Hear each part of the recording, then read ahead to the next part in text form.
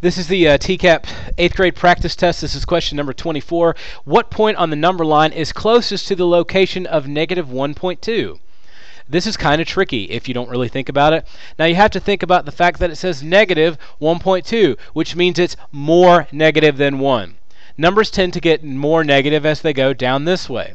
So if it's not 2, 1 yet, like y is, which is one that you'll most likely pick if you miss it, you'll say, oh, well, here's negative 1 right here, so I know that 0.2 means I go up in most cases, so it's y. It's not y at all.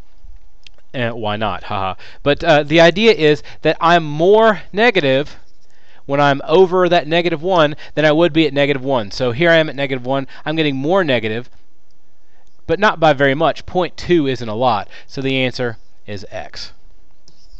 Why is it not W? Well, W is almost up to 2, so that's way more than 1.5, or not way more, but relatively speaking, it's more than 1.5, and 1.2 is not that far yet. And the Z is just kind of there as maybe you forget about the whole 1 thing and just think, oh, it's negative 0.2. So the answer to number 24 is G.